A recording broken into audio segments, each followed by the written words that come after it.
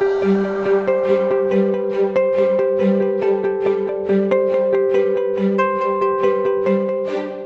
then lastly, I wanted to talk about recyclability. This is a hot topic that we've been discussing for a while with a variety of OEMs, but it hasn't been until recently that we've really started to make some headway.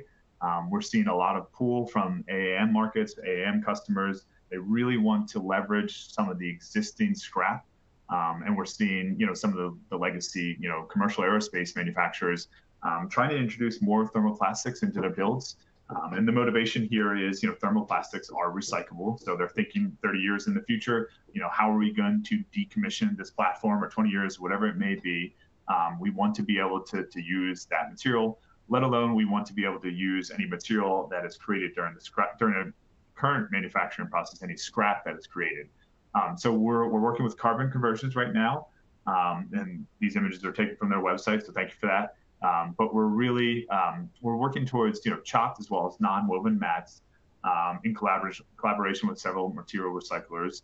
A lot of the focus, the applications, the parts that we're chasing after, they're non-structural. They're interior parts, they're cabin parts.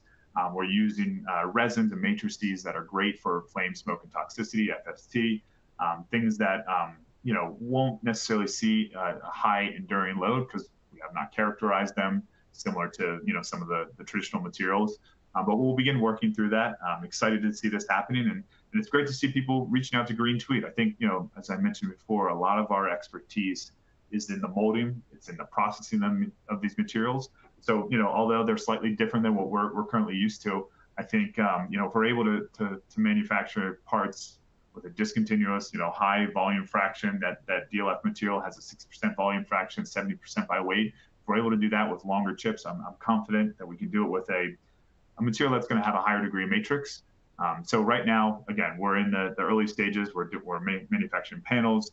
We're looking to make some simple demonstrator parts, but very excited about this, and we're seeing a lot of attraction. I think it's great to see thermoplastics getting the attention that they deserve from a recyclability and sustainability perspective.